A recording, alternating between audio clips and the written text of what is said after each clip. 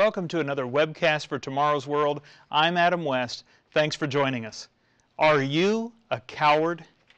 Please understand, it's not my intent to offend, but this is a question each of us should ask ourselves. Are you fearful or frightened about many things? Some are fearful even to leave his or her home or to venture out into the world. They suffer from a condition known as agoraphobia, an extreme or irrational fear of crowded spaces or enclosed public places. The list of fears is immense, and for many who suffer from them, these fears can be crippling.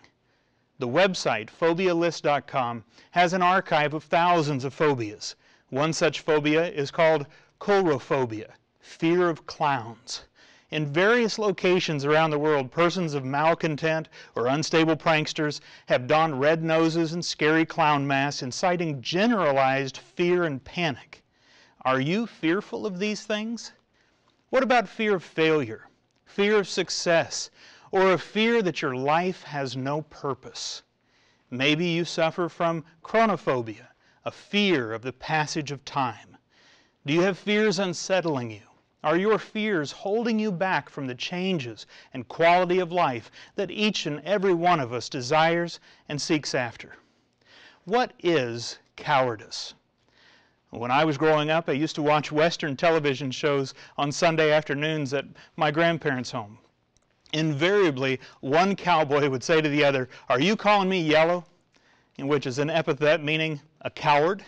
And this usually led to some sort of challenge to arms. Cowardice is defined as a lack of bravery. A coward is a person who lacks the courage to do or endure dangerous or unpleasant things. We live in dangerous times.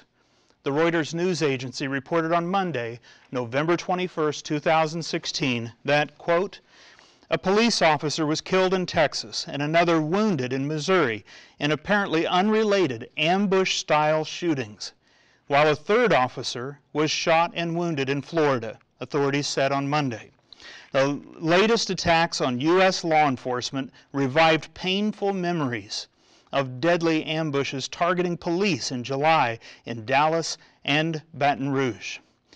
A fourth officer in Kansas City, Missouri, was shot in a struggle with an armed suspect, but he may have been shot by a fellow officer. A manhunt was underway for the suspect who killed the officer in San Antonio, Texas, while the suspect in the Missouri shooting died in a shootout with authorities. End of quote. Incidents like these have been increasing at an alarming rate.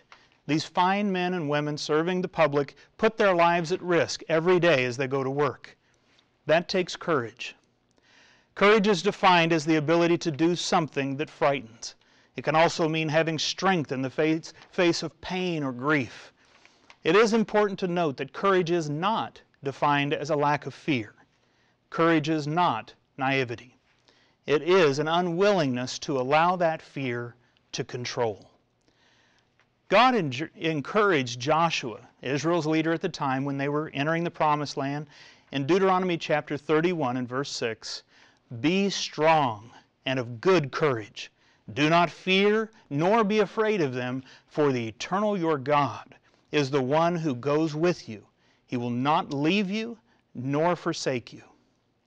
Now, that same God, the Creator God of the Bible, will be with those who have the courage to stand up for the truth and indeed seek it with all their heart and mind. You can seek God's truth and exercise the courage, the bravery that is necessary to overcome the fears, phobias, and worries of this life by immersing yourself in the pages of the Holy Bible. TomorrowsWorld.org is where you can go to find inspiring, instructional, and scriptural materials to help you in that worthy and courageous endeavor. Thank you for watching. Until next time, take care.